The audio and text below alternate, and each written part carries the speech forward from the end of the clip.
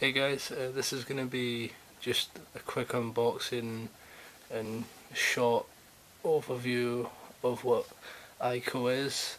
It's a game for the PlayStation 2. It's one of the biggest sleepers. Well, it was. A lot of people know about it now.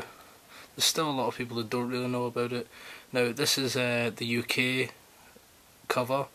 The American version and Canadian one has a picture of ICO the boy on the main cover.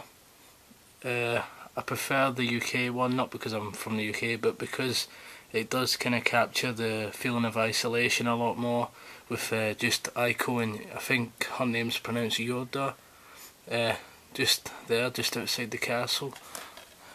Here's the back of it. The artwork's really nice.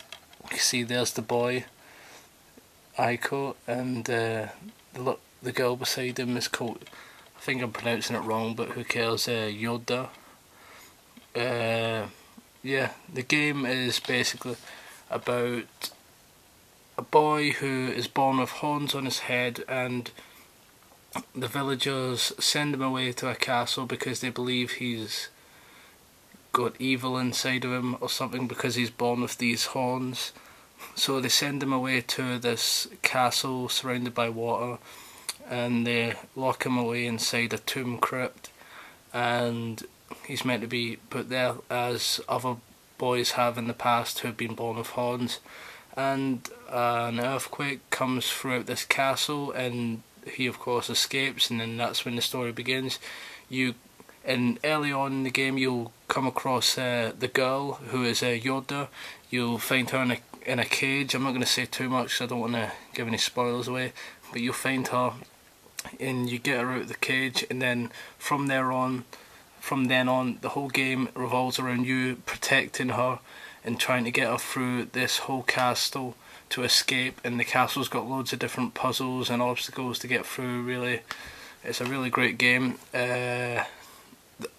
Throughout the time you're doing this as well though, there's also the demons or the souls from the past little boys with horns who have been sacrificed to this castle. They come out of everywhere you can think of, the walls, the floor, everywhere, and they try to take the girl. They can't harm you, but they try to take the girl down into these little portals and suck her through the walls and everything, and it's your job to protect her. And while you're protecting her, you're trying to solve puzzles at the same time, so it becomes quite a hard task, and all you get is a little wooden stick to try and beat them away with, so sometimes it can become really challenging. And I don't want to say too much more about it other than that, because it's an amazing game, and I don't want to say too much in case I spoil it for anyone and ruin any surprises. But yep, this is the unboxing of it. That's what the disc looks like. It's got Yoda on it. There's a book, same as the front cover. I'll just show you the book as well, because the inside of the book's really nice. It's got a lot of really nice artwork showing all these places are inside the castle. I actually remember that bit as well. I think it's some well, there's a bit like that with a waterfall. I'm pretty sure it's the exact same actually. Yeah, I remember that bit. I was stuck in it for ages. But yeah, you can see there's a lot of really nice artwork in the book and good descriptions of. Try to find some more. Sorry.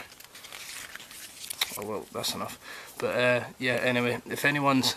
Oh, and there's one of my favourite games ever. This is... I rarely give a game 10 out of 10, but that's Shadow of the Colossus, which, if you want me to, I can do like a quick review of and unboxing of, because I have that as well. But yeah, anyway, back to ICO. This game it's a 9 out of 10, and maybe even a 9.5 out of 10. If you're into puzzle type games, it's definitely a game you've got to check out. It really is. It's like a cult classic. Not many people know about it, but the people who do know about it will tell you, I'm pretty sure, that it's a great game. I don't think you'll find one person who will have a problem with this game. It's a really great game. You should check it out if you haven't. And yeah, subscribe, comment, rate, and in the comments please tell me what kind of videos you'd like me to make, and if there's anything you want me to stop doing or to do, I'll keep doing in my videos, and I'll try and do that for you guys.